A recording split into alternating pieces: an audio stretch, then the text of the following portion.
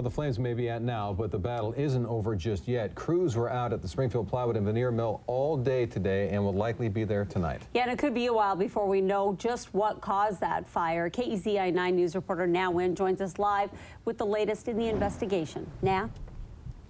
Renee and Matt, investigators say that it will take up to a couple of weeks to try to figure out exactly what happened in this very building yesterday evening. And if you take a look at the smoldering remains of the building left behind by the fire, you can probably figure out why. It's just too hot to get inside. So for now, it's about making sure things remain quiet.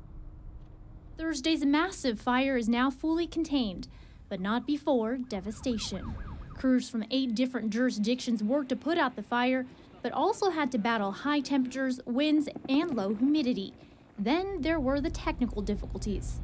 The sprinkler system, as the building collapsed, broke open, so we had open pipes flowing water, which affected the water pressure of the private hydrant system that protects the mill.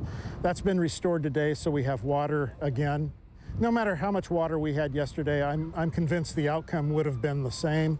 Today, the scene is much different than Thursday night. The flames are out, the sirens and crowds gone, replaced with smoke and questions about what exactly happened inside these fallen walls. At this point, we still know the origin, which was in one of the dryers, but we do not know the cause at this time. So now their focus is on making sure things don't start back up and protecting what was lucky enough to be spared. Well, we're still concerned with the area directly south of the mill.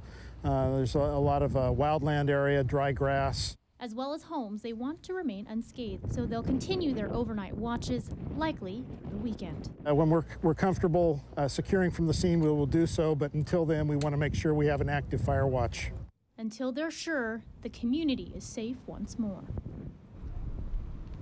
Now, they expect that the crews will remain on site tonight as well, about 20 people. That could change depending on how things look here tonight. And now there's still no total cost on the damage, but estimates are totaling in the millions. Live in Springfield, Na Nguyen, KEZI 9 News.